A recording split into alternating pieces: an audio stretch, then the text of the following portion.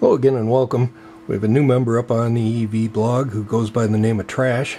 He's decided to enter into this contest. I think he lists himself from Australia. I think his first oscillator was somewhere around 1.7 gigahertz. That certainly toppled my first oscillator, which was running I think at 1.2. On his second attempt he was up at somewhere around 2 gigahertz. So now that we have a little bit of competition, I thought I'd show you my latest oscillator. Again, this Advantech Yig that I've been using, this is a model ASF 8323, and it has an upper frequency of 8.3 gigahertz. And again, the limitation of using this setup is this mixer. Again, this has a upper IF frequency of 4 gigahertz, so 4 plus the 8.3 lets you run this thing slightly over 12 gigahertz. So for this next demonstration, we'll be attaching the output of the oscillator directly to our microwave frequency counter. I am still using the same transistor, but I've changed over to this wire. This is made by Beldon. Again, just a magnet wire. This is 38 gauge, a little bit finer than what I was using before.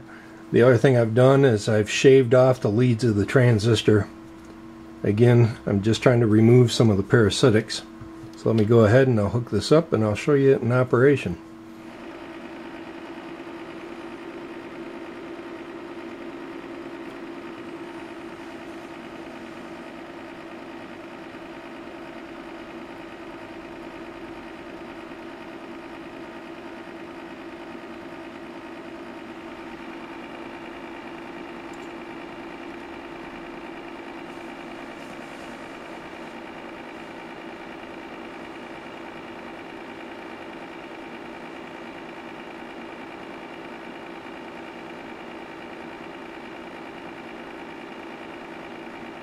This looks like it's going to be the upper limit of what I can achieve with this particular component. You can see it's about 13.1 gigahertz or so.